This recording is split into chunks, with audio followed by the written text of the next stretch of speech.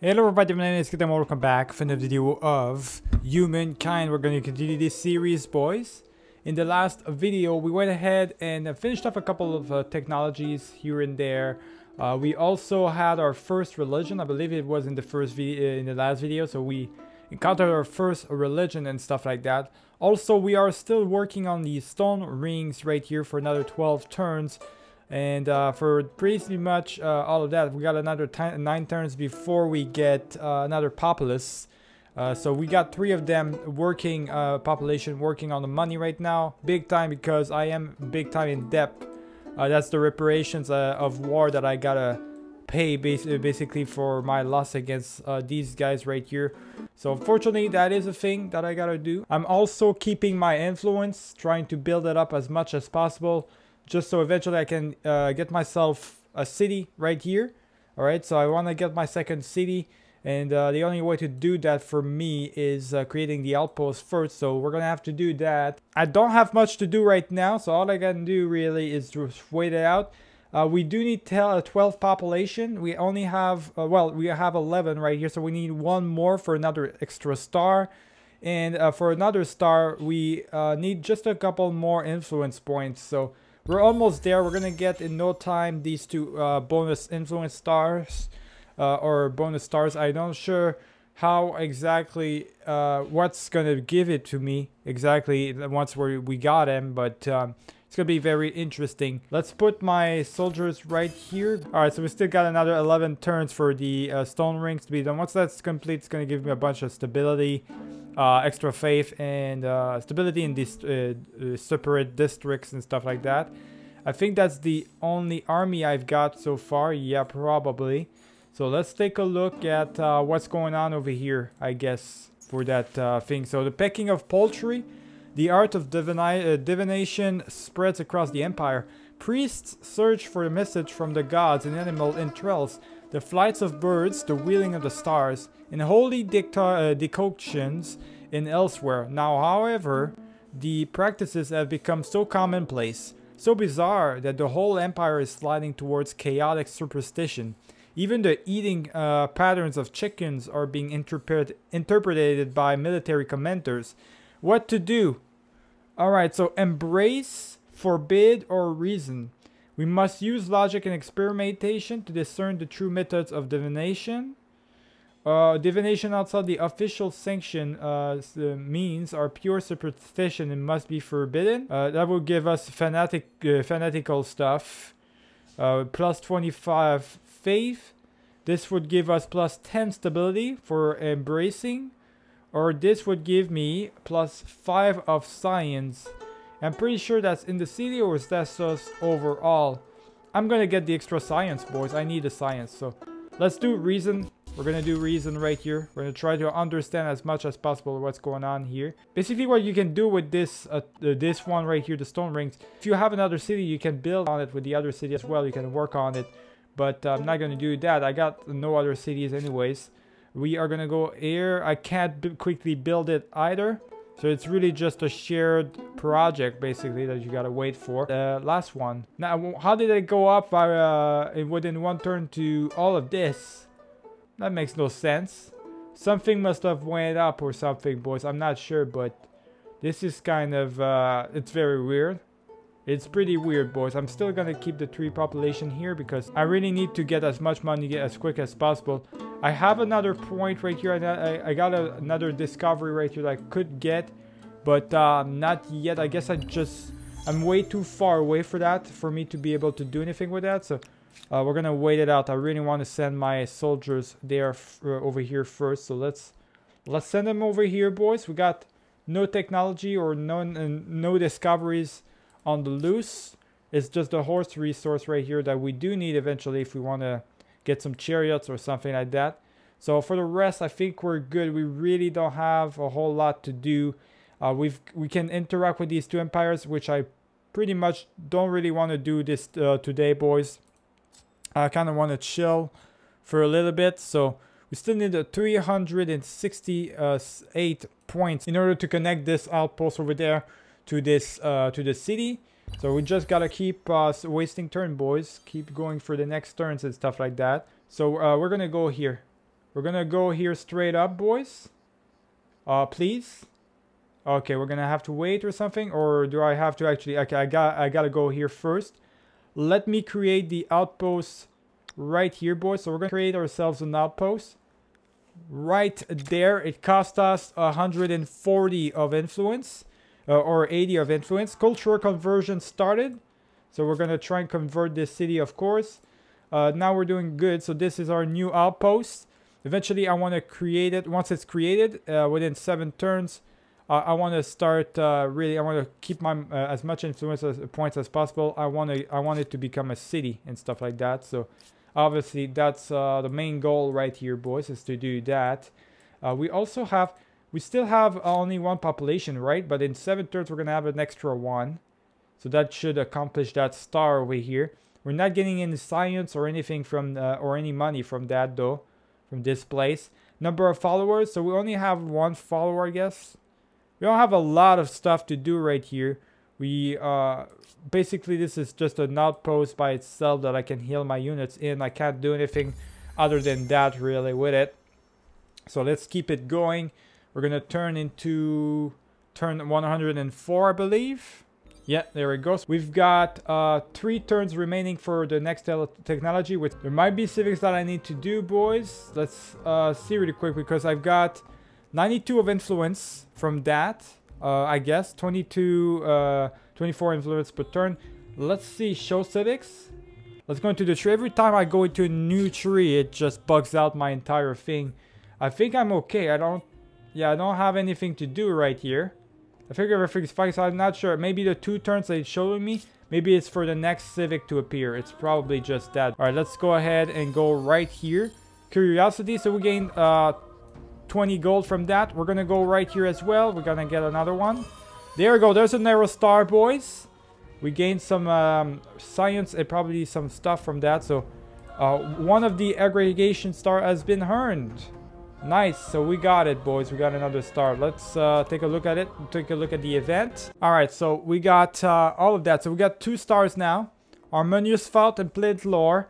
So that's really good. How much do I need to just go into the next era or something? How does it work for the era? Is it going automatically? Probably it does. I guess the way it works is you get fame points via the stars that you gained. And the more fame points you get, I guess the better you are to win. The better chances you are to win, right? You want to be first. Right now I'm at 4th place. Right behind the 3rd place at 410, and I'm 400.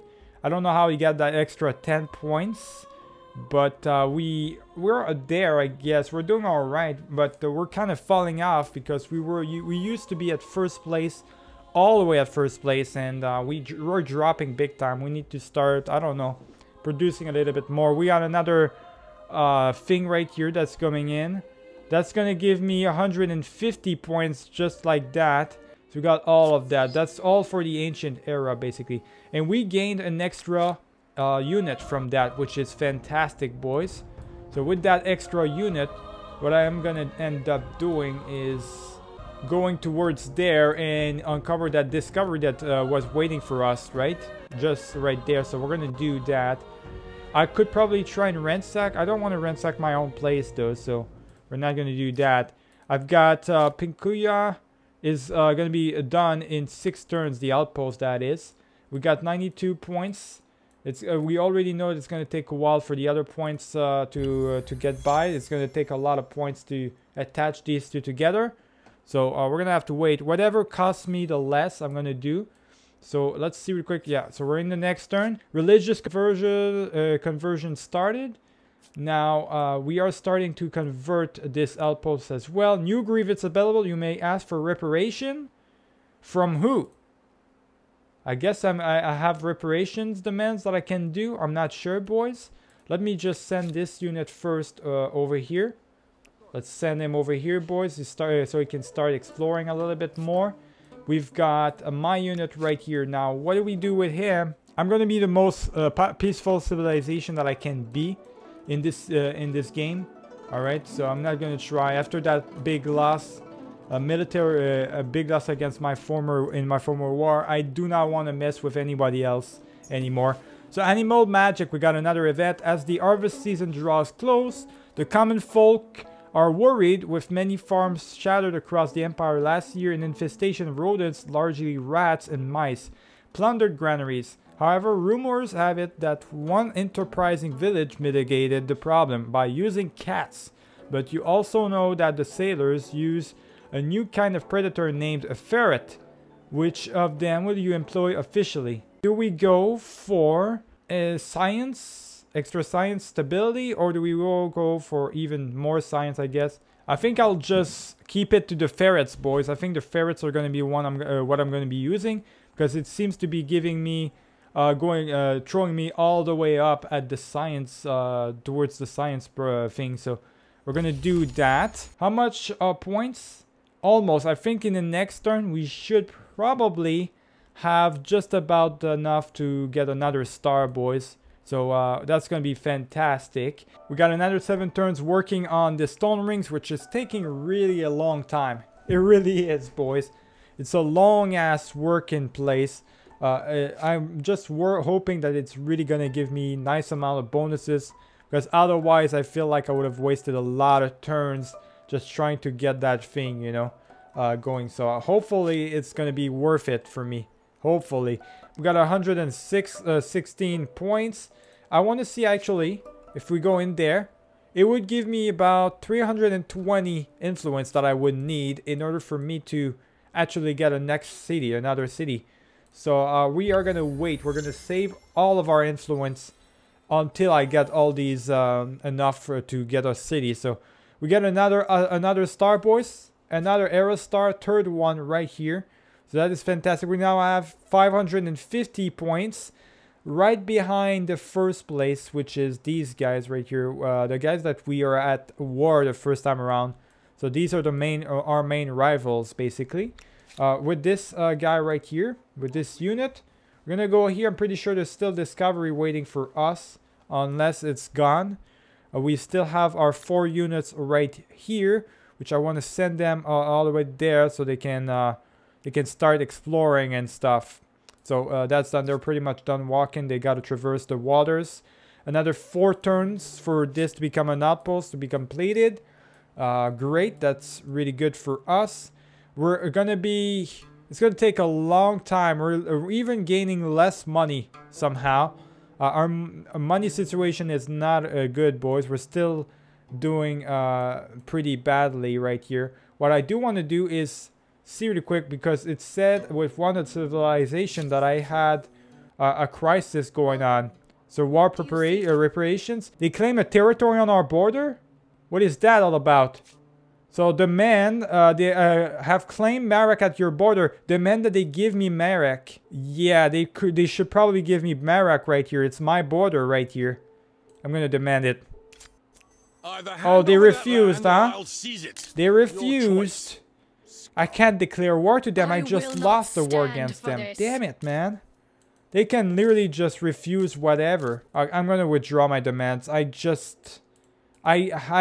know I'm a pussy, boys, but I can't do anything against these guys. They're too powerful. She's too powerful. Alright, if she wants to get an outpost right here, it's whatever, I guess. I don't have much of a choice here.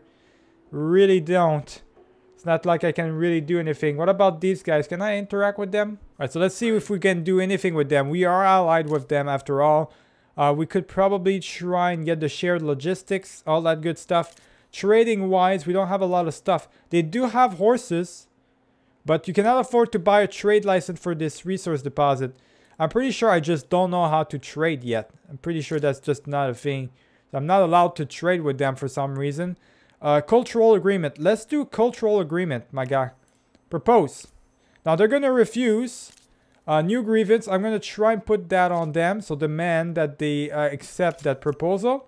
They refused the treaty. Are you kidding me? Alright, I'm gonna... Man, I swear these guys are assholes. All of them.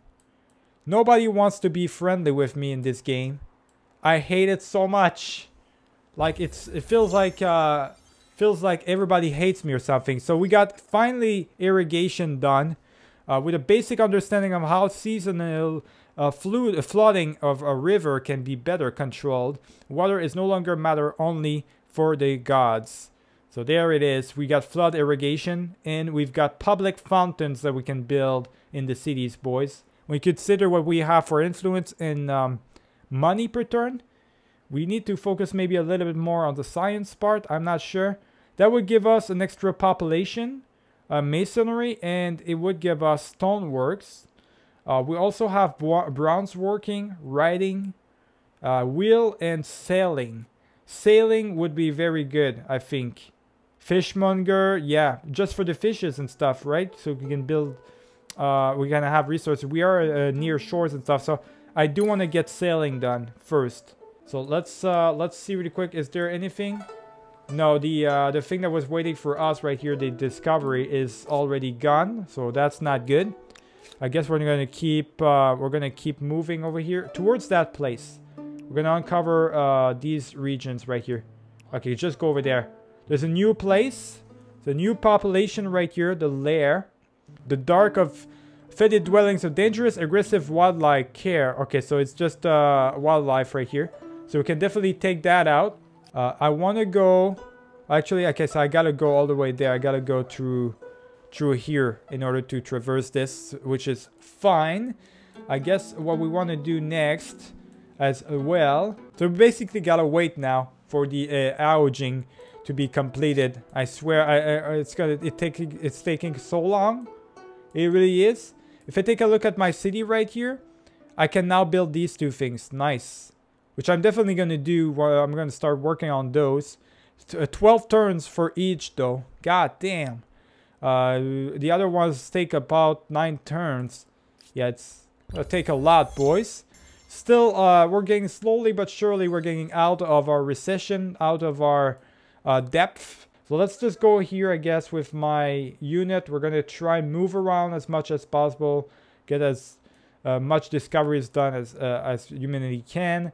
We get another science star coming up. So all we need to do is obtain an extra technology, another technology. And once that is done, boys, we're going to be able to get another star going, which we desperately need. So let's just, I guess, go over here. It's going to take a while for us to get there. We got to traverse a bunch of different waters and stuff. Can we actually, we can do that? That's going to take, that would take us 4 turns. I don't have time for the 4-turn deal right here, so forget about that. We do have another event right here. We got plenty of events going on. So Blades of the Empire. Oh, we got a new civic. It's a new civic. Okay. As your horizons widen, your armies grow in lockstep with your ambitions. Now, with military power spread over several regiments, it is time to decide the nature of the soldiers who compose your army. And we can actually use our civics to choose, well, we can use our points to influence to choose a new civic, boys. So, army composition, that would give us, that's going to take us 130 of influence, though. It's costing a lot. Damn. I will never get another city with because of that. Okay, so what do we want? Conscripts, warriors will save us the cost of raising soldiers from the crib. Or professional soldiers forged from the youngest age. Professional warriors will give us a stronger army. +1 combat strength on units. Or plus minus 30% on unit industry cost. Which I don't really care too much about. I think the best option is the best available soldier, so Liberty. Alright, so Liberty, Authority. Yeah, I'm gonna do professional soldiers here. Let's do that. Seem logical that people shouldn't have to do a job unless they want to. Okay, so that's basically what I'm going for, boys. I'm going for the professional soldiers right here. Big time. Just because I really need to get them to get more strengths. I need them to be stronger if I go into battle against other nations and stuff, especially probably these guys. Eventually I'm gonna have to re-attack them once I've got enough armies, which is costing me a lot of money, by the way, all these armies, divisions and stuff. So we really need to work on them big time. All right, so we got another thing that's we need to work on. The money thing. We need 1100 gold overall to that we've gained, and so far we are getting there. I mean, 19 gold per turn, it's gonna still take a while, but we're still working on that. It's still a work in progress, boys. So let's go over here with this unit right here. We're gonna cover more territories as much as we can, really. And we got another turn remaining until Pinkoya becomes a natural outpost, is built up. Now we can go here. So where's the lair exactly again? No doubt this independent people possess sophisticated customs, rights, language, and beliefs. I do hope you're going to treat them well. Well, I am probably not going to treat them well. So, will this independent people be an ally or an enemy? A barrier or a blessing? Their future may not be in their hands. I'm gonna ransack these guys. They're independent, but I'm gonna ransack them, boys. So let's go ahead and ransack them. It's gonna take about a turn. Yeah, it's only gonna take a turn to ransack them, and it's gonna give me more gold right away. So we're gonna do that. We're gonna ransack that lair right here. I'm pretty sure he was not talking about that place, because that place I'm pretty sure it's for the animals. So I should be all right. Over here, is there any other people that are getting points? Not really. So we're still all right. I guess as long as I finish first, I should be good. So we got nothing else going on. I guess we just gotta keep it moving. We got 31 turns still remaining for the selling. Really need to work on the technology at some point. The progress, the science that we gain per turn.